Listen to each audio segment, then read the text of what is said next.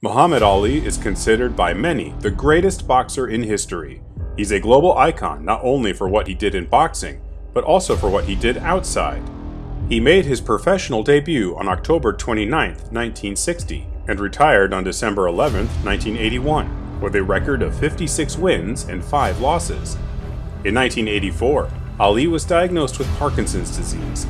He was hospitalized on June 2, 2016, with a respiratory illness. Though his condition was initially described as fair, it worsened, and he died the following day at the age of 74 from septic shock.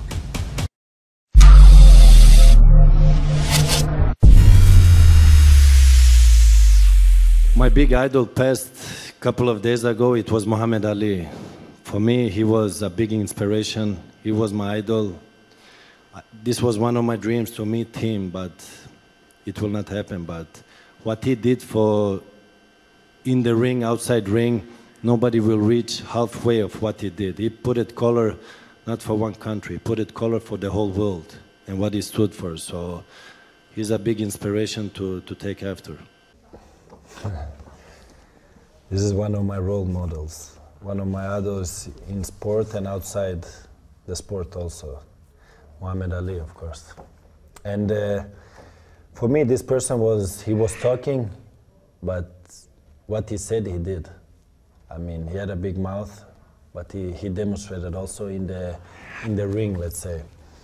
And he was like, if you want to compare football with box, like Ronaldo, let's say. He stood up for his things, he believed in his things, and he never gave it up. He is global, he is the man. Muhammad Ali was a guy that done what had not been done before.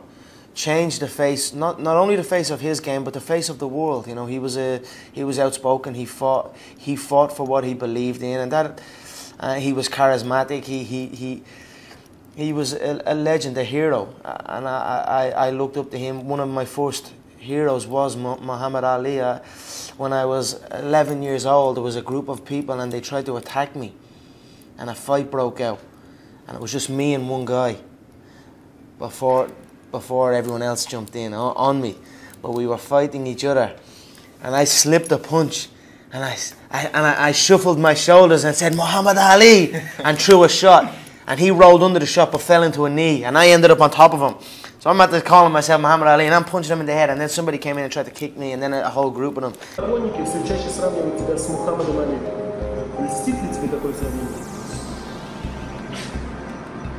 Я думаю, что наше сравнение, она как-то неправильно может быть. Чисто из-за того, что он был чемпионом, я чемпион, он мусульманин, я мусульманин. Чисто вот из-за этого, но все, что он делал за пределами клетки, я думаю, что это несравнимо, потому что на тот момент, когда он был чемпионом, он же был, так скажем, другой расы. А в Америке на тот момент эта раса не воспринималась. Как он рассказывал в своей автобиографии, его даже не обслуживали в ресторанах, что он выбросил золотую медаль на свою по боксу. Ну, такие моменты тоже были. Но то, что он сделал, какой переворот, какое отношение он изменил к своей расе, несравнимо. И чтобы с ним сравниваться, я думаю, мне нужно будет вернуться в его годы и быть темнокожим, и являться чемпионом, и тогда посмотреть, как бы я себя повел. And listen, I always like to think I'm a bad motherfucker, vicious motherfucker. I don't give a fuck, but that's a part of Ali. That's where he overshines me, because I can't understand a man that's willing to just really die for this. You know, and I talk that shit, but he's the real dick.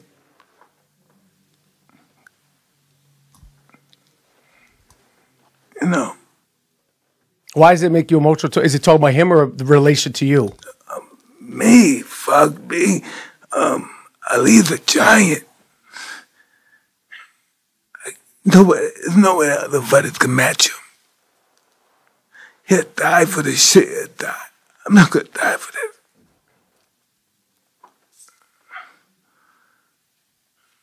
Mike, you're such a good dude. That's real talk.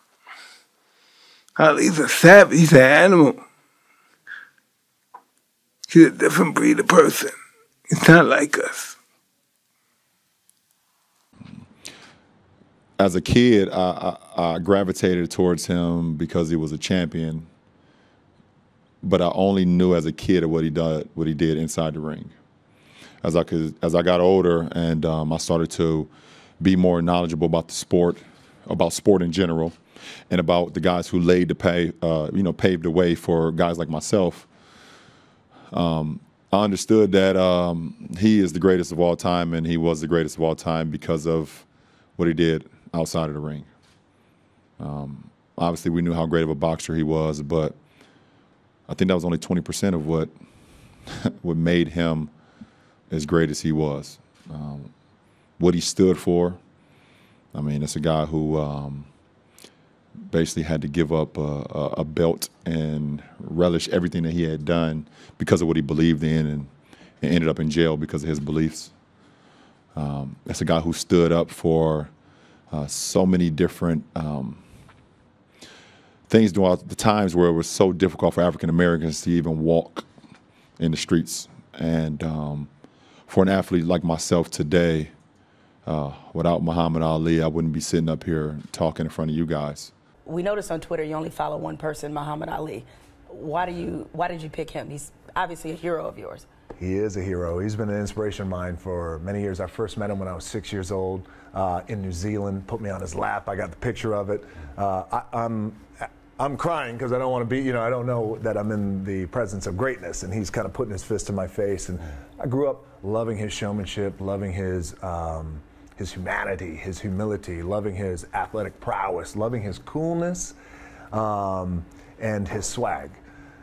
When I was a rookie in the WWE, 1996, we were at a big function, and no one knew who I was. And had, one of those things where I had my own name tag, like, hello, I am Rocky Maivia, and Ali was sitting down, and I said I'd love to go over and say hello to him. So I went over to him and introduced myself, and as I was pulling away, he kind of pulled me back in, and he whispered, can you rumble? And I said, yeah, I think I can, yes. He's like, oh, okay, cool. So cut to 1998, I started calling myself the People's Champion in honor of him. Yep. When I was wrestling in Louisville, Kentucky, his family came to watch me wrestle, and I talked to his wife at that time, and I said, please tell Muhammad it's only out of respect that I call myself that, and I'd stop it right now if he doesn't like it. And she goes, oh no, he loves it. Awesome. Yeah, he wants you to call yourself that. So that's why. I became very friendly with Muhammad Ali in the 70s. And Muhammad Ali worked his butt off, and I saw it firsthand. And I remember that there was a sports writer that was there in the gym when he was working out, and he was doing sit-ups. And they asked him, how many sit-ups do you do? And he said, I don't start counting until it hurts. Now think about that. He doesn't start counting his sit-ups until he feels pain. That's when he starts counting. That is working hard. You saw him on television, there was no one more beautiful. You saw him walking down the street, he was a beautiful thing to see. What a phenomenon. You had to see him, even if you pulled against him, you wanted to be a part of it. He moved around the ring, he had style and class, he was tall and good looking.